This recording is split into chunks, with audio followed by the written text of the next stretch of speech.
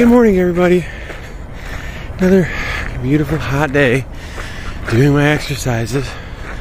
I gotta say, as far as tips to really get the blood moving and, you know, accelerate your weight loss if that's what you're going for, HIIT.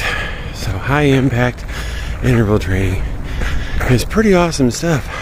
I like it because I don't have to do it as long as if I were just out there running or walking, whatever. It's much faster process to get to your EPOC level than pretty much anything else. What I don't like about it is this fat girl has not run or sprinted that fast that many times in a very long time. I'm also kind of wishing I had that mystical thigh gap thing, because right now these bitches are on fire. If you're afraid of all the exercise, don't be too concerned about it. You don't have to do this stuff. As one of the people commented on my previous post, embrace your inner potato.